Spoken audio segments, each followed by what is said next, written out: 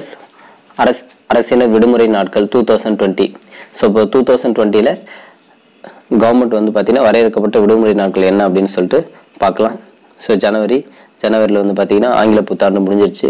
தைப்பொங்கல், மாட்டுப்பொங்கல், திருவள்ளுவர் தினம், அதுக்கடுத்து உழவர் திருநாள், குடியரசு தினம். ஸோ இந்த மந்த் முடிஞ்சிருச்சு. அடுத்து வந்து பார்த்திங்கன்னா பிப்ரவரியில் எந்த லீவு மேலே, அதுக்கடுத்து மார்ச்சில் வந்து தெலுங்கு வருட பிறப்பு இருக்குது.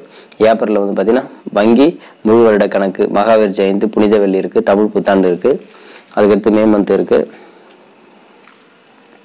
மே மந்த் வந்து பார்த்திங்கன்னா தொழிலாளர் தினம், ரம்ஜான் பண்டிகை இருக்குது. அதுக்கடுத்து ஆகஸ்ட் வந்து பார்த்திங்கன்னா பக்ரீத் பண்டிகை இருக்குது, கோகுலஷ்மி. ஸோ ஒன்று கொடுத்துருக்காங்க.